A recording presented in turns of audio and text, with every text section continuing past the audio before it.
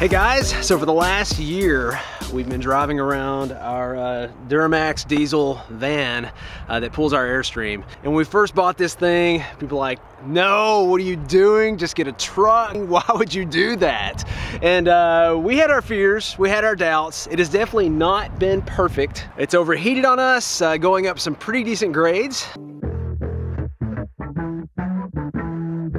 And we also had some towing issues, which technically, as we found out, weren't really the fault of the van, but more the hitch than the van. I'm gonna lower this one more notch on here to get it down more in the front. Because with this wind, this is just not working. I mean, I'm having to go, instead of 65, I'm having to go 55 now. The van doesn't have four-wheel drive, so we got stuck in the van one time. We did it!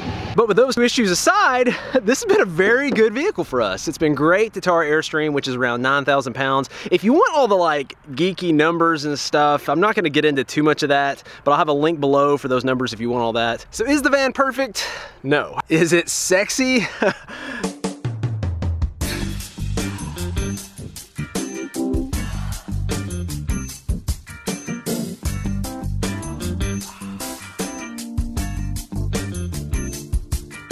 No. I mean, it's got dings, it's got scratches, it's got imperfections. It does take a little bit of the stress out of RVing because I don't have to freak out when there's that gravel truck in front of me. I don't have to freak out when one of us backs into a tree or backs into a stump. It gets the job done, and we bought this over a truck for several reasons, and I want to give you guys a tour of the van, but along the way I also want to talk about why we chose this over a truck and why, at least for us, it's been a good choice. One of the first thing I did was add these towing mirrors on here. I got these off of eTrailer. Side note, we had a woman stop us at Walmart, and I kid you not, Marissa will vouch for me. She traced this bird on a piece of paper. It was like over 30 minutes. It looked good when she got done, but it was a long 30 minutes, and it was a very bonding experience. These have done really well. I wish they stuck out more. I wish they had the option to quickly take these off and on. They were kind of a pain to put on. Other than that, I like them, and they've been worth the money. This is our tire pressure monitoring system we've got. We've got these on the Airstream wheels as well, so every single tire, I can tell what the tire pressure is the entire time I'm driving. And so when we bought this, although it was rated to tow 10,000 pounds, it did not have the hitch on it, so I had to buy this, which was super easy to install. Then we also had to install the 7-pin wiring to hook up the trailer in the back. And so that's kind of the thing with these vans. Some of them come tow ready, everything you need, but most of the time they're not gonna come like a truck would with everything ready to tow. You may have to add a couple of extra things to the van. That doesn't mean you can't do it. That doesn't mean they're not built to be that way. A lot of them are just a base shell so that you can sort of mod it out however you want, which is what I like that. One thing that's really hard to find that we were able to find on this one, it was really hard to find a diesel van that had all the windows, didn't have the sliding door, had the doors that actually open out instead of sliding to the side. Because the thing is with these vans, they can be very efficient and they don't look too bad with the windows, but if you get the wrong model with the sliding door and no windows, it can start to look kind of creepy. But folks in the Sacramento neighborhood are wondering about a van advertising free candy. The neighborhood kids were thrilled and curious. One 12-year-old took a picture, but parents were a little suspicious. I still might have broken down and got the sliding door if I found everything else, but I lucked out. This is like the only one in the country I could find. That's why I went all the way to New Hampshire to get this thing, is because it had all the stuff that I wanted on it.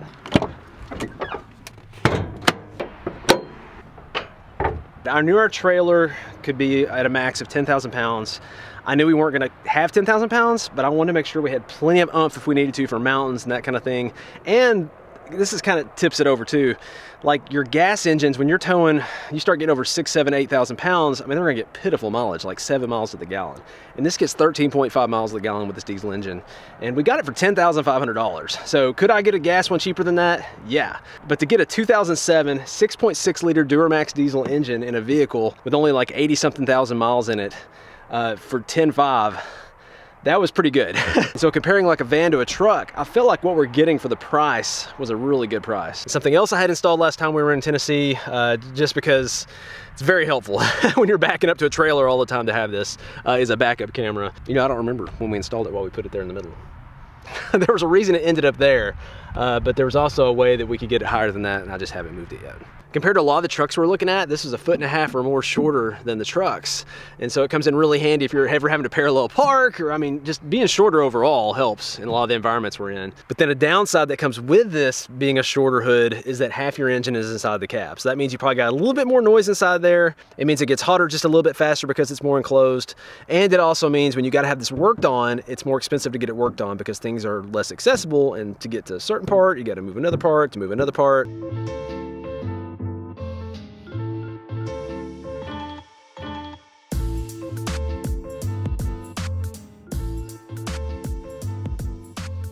And so this is where I'm sitting a lot of the time. And so our van came with a CD player, but we use it never. So I got a phone mount. Cup holder was way too small to hold pretty much anything, so we've expanded that out. We charge a ton of stuff in here. I've got a charger going right now for a battery for this camera I've got in my hands. I've got a charger going over here for the GoPro. It's being charged right now. And this is a 3-way charger that we're using on a lot of this stuff. And we've got a way to charge our MacBooks if we need to. So we've got a charger in there right now for that on this inverter. That's a lot of charging. But we do have 2 batteries, and we've never had an issue with the batteries going dead or anything like that because we're charging our stuff on the side. This came pre-wired for a brake controller, and I'm pretty sure it actually had one at some point, but they pulled it out. So we installed this Takancha brake controller. This is our EEZ tire pressure monitoring system. And I've got a switch here that turns on the backup camera when I need it. I'm a little bit obsessed with it. I have an entire pocket of different kinds of Velcro, so don't judge me. Trash usually goes in here on this one, and we have another pocket on the other side for trash that Marissa uses over there. Toboggan. Keep my NoCo charger under here. First aid kit.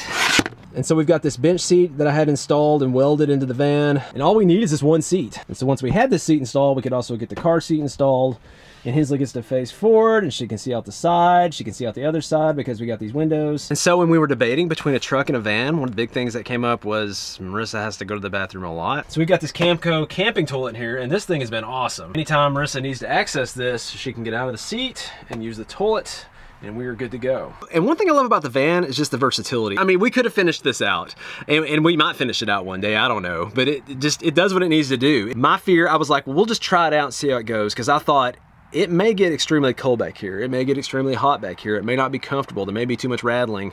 None of that happened. Hensley stays comfortable. We're comfortable. I think if we had like seats all the way into the back, somebody in the back would not be comfortable because there's not air going back there. But for what we have with just one bench seat, it's worked out great. And so because it's like super flexible and super accessible, you know, I had this backpack. I was like, I need somewhere to hang the backpack. Well, I just drill a hole and stick a hook in here. So to block off our stuff in the back, we've got this cargo net. It's a super crazy sturdy cargo net. It's like $100. It's a Gladiator cargo net. So we've got our ladder that expands in here. We got this just to protect the top and keep it from banging up against stuff so much when we move around. Here is our carrier from when we're gonna go hiking for Hensley. There's our extra water. Because the Airstream didn't have much storage, we wanted a vehicle that would give us as much storage as possible. And not just storage, but storage that was easily accessible. In my mind, preferably I'd like to get to something in 1 step, but worst case, 2 steps. So like if I want to be able to get to, you know, her stroller, I do have to open the door, the stroller's right here. And we've done that on our storage inside the back of the van too. Now you can get a truck, you can get a camper top, you can put storage in it, you can organize it, but I really love the way you can organize with a van. And I love, love, love how these doors just swing open, and I've got tons of room and I can access everything at once if I want to.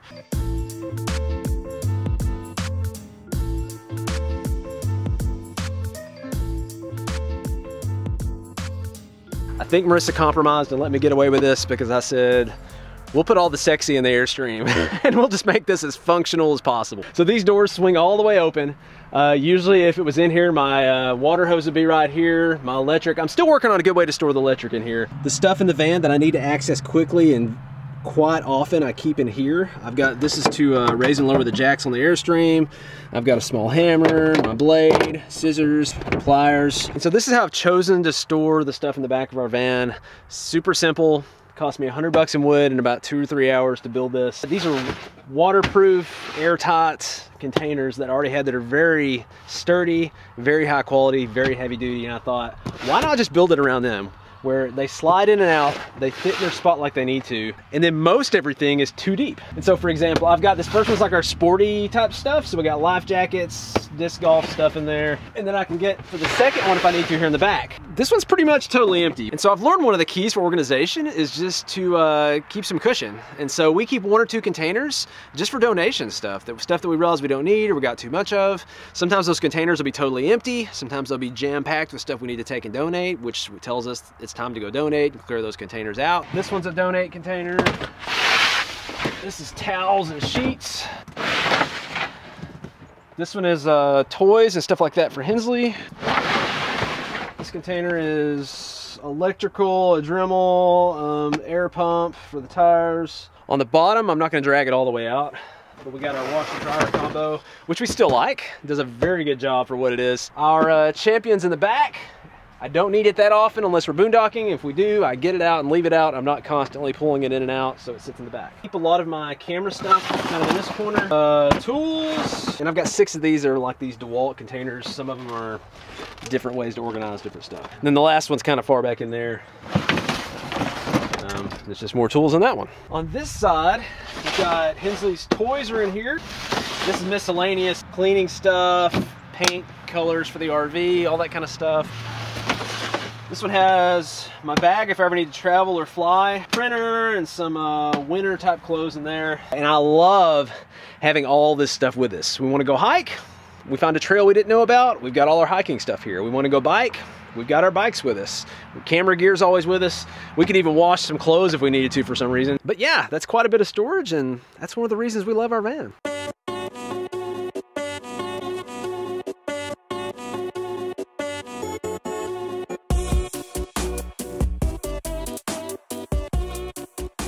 Hey, Hensley! Hey! You want to show them your part? Yeah.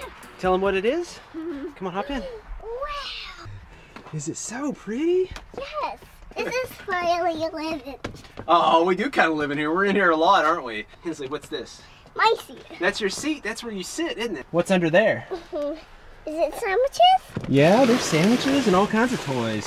This is where we keep some of Hensley's toys. Magnet stuff, Play-Doh stuff, arts and crafts. Got books. You know, where you watch TV or shows. Right here? She's got an Android tablet in the front. You want me to turn it on and show them how it works? Yes! Okay. And then there's Curious George. Yay! And so we've got our Amazon device that can connect through Bluetooth. Let's see. So we hit Bluetooth and hit that. And then it's gonna connected to Bluetooth. There we go. And so now when we play, it comes out the big speaker, doesn't it? There we go. Yeah. That's so big. It is. Look at it. And so I love this because we can also pause and turn it up and skip tracks, all that kind of stuff from right here. It's battery operated. If we need to, we can take it outside of the van and use it outside of the van as well. Do you like your van? Yes. Yes? She actually asks to ride in the van quite often. Like, she loves that. She misses it if it's getting serviced or if we don't have it with us for some reason. She's like, where's the van? What about Marissa? Does she like the van? Yeah. The van is so practical and is so convenient and does so much for us. I do. I love the van. So there you go. It is. I don't win her over on everything. She gets her way more often than me in the Airstream. I'd have to say, like, just the conveniences of it. Even just having the camping toilet on board, like, even when it's not our travel days, when we're just out and about, like, it makes it so much easier than trying to find a bathroom or wait in line. Let's figure out what's best for your situation, but we thought we'd share what's worked for us. Hope you guys enjoyed the tour of our van, and we will catch you guys later. Bye-bye. Say, see you next time. See you next time.